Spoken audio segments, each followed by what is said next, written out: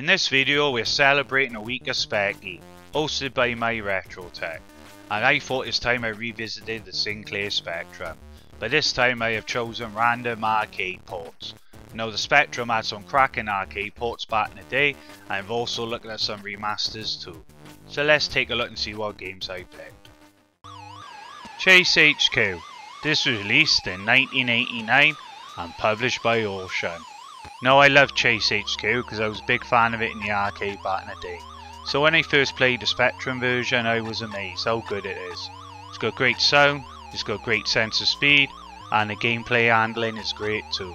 You must have been happy if you got this for your Spectrum back in the day.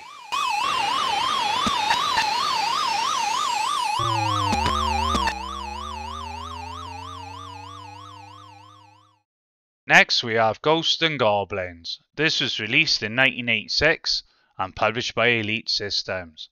Now Ghosts and Goblins, as you all well know, is an arcade classic, and I remember playing this on my friend's Spectrum back in the day, and it's a great port too. It's very fast, it's got very good handling in the game as well, yeah, and also it's very challenging just like all the other ports including the arcade version. Great game.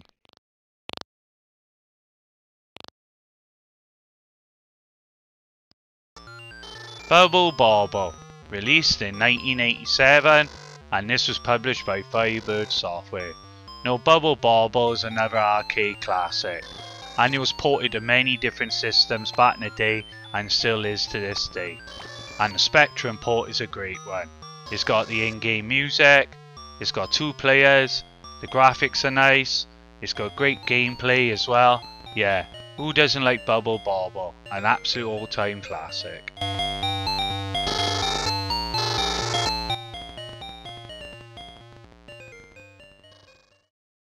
Rampage, released in 1987/88 and published by Activision. Now Rampage is a great game. It's fun in one player, but it's even better in multiplayers, because you can have up to 3 players apparently in this game. Me and my son played it recently and it was great fun. We was on it for hours. If you haven't played this one on the Spectrum, you certainly need to fire this one up.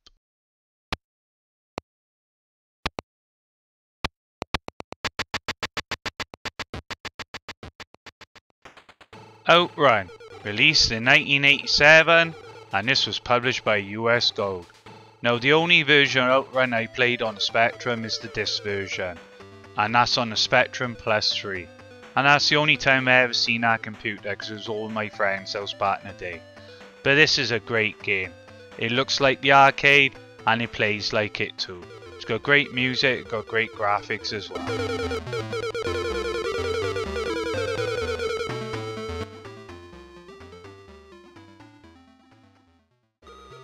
Rainbow Islands. This was released in 1990 and published by Ocean Software. Now Rainbow Islands is one of my all-time favourite arcade games because I had it on the Commodore 64 and the Amiga. But only recently I played the Sinclair Spectrum version, and god, what a port this is. It's got the in-game music, it's a very fast-paced game too, it's got lovely graphics, yeah. Rainbow Islands is definitely a game you need to play on this system.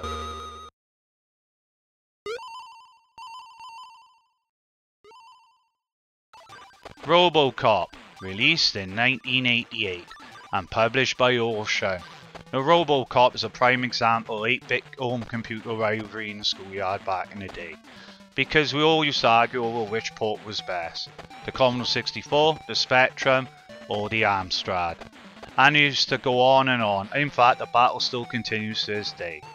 But I gotta be honest with you, this Spectrum port is amazing. It's got great music, great graphics, and great gameplay too. And it feels like the arcade as well.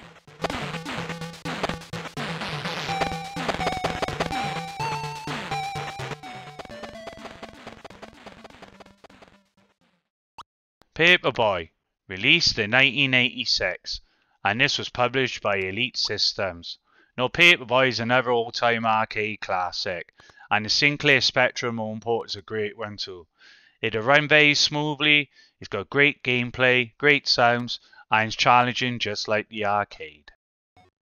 Renegade, released in 1987, and this was published by Imagine Software. Now Renegade is a great fighting game on the 8-bit systems, especially the Sinclair Spectrum.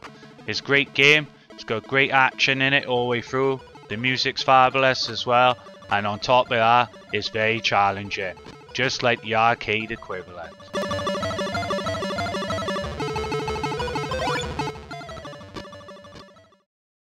Next we have Commando, and this was released in 1985 and it was published by Elite Systems.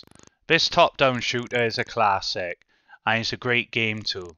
It does lack in-game music on the Spectrum version, but once you get into it you don't even notice, because this game is just full of action right through. Very difficult on times, but yeah, you gotta try this one out if you never played it on a Sinclair before. Midnight Resistance. This was released in 1990 and this was published by Ocean Software. Now Midnight Resistance is another one of those great arcade games I used to play a lot back in the day, and I owned it on my Commodore 64 and Amiga, but I never played the Sinclair Spectrum one until now. And it's a great game. I spent a good hour or so playing this one. It's got great music, it's got great graphics, and the gameplay is awesome as well. If you haven't played the Spectrum version, I certainly recommend you doing so.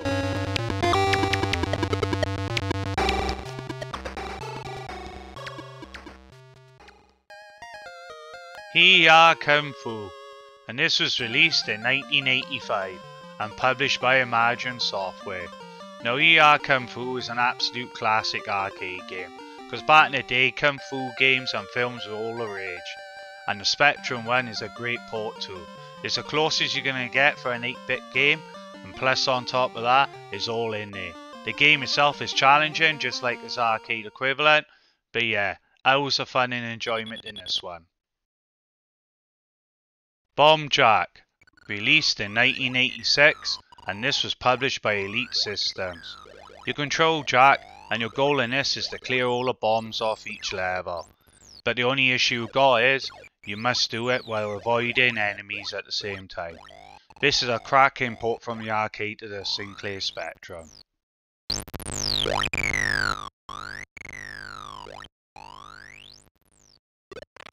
Green Beret, released in 1986 and published by Imagine Software.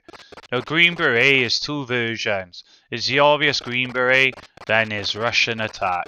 Apparently both games slightly different, but you've got 4 key missions to complete. It's a challenging game, just like the arcade, but it's got great sounds, great music, and awesome gameplay too. Now we're going to take a look at some remastered Spectrum games. And the first one up is Mr. Kung Fu, and this was released in 2018 and published by Uprising Games. Now Mr. Kung Fu is a remaster of the original Kung Fu Master, and it's a vast improvement from the original. Apparently the original game wasn't that great, but this has certainly made up for it. It's got great music, it's got great gameplay, great graphics and everything else. If you haven't played this version of the game, you certainly need to do so. R-Type, 128K, and this was released in 2019. Now this is a modded version of the original 1988 release. Now the 1988 release only had support for the 48K Spectrum, and it wasn't available for the 128K, and because of that, they didn't put in the game music. Well, until now, because in 2019, Good Boy and T-Bow got together and they ported the MSX port music over to the Spectrum, and they done a great job too. This game was already perfect anyway, but obviously with the game music missing, it was lacking a bit of atmosphere. But God, if you haven't played it now, you certainly need to play it.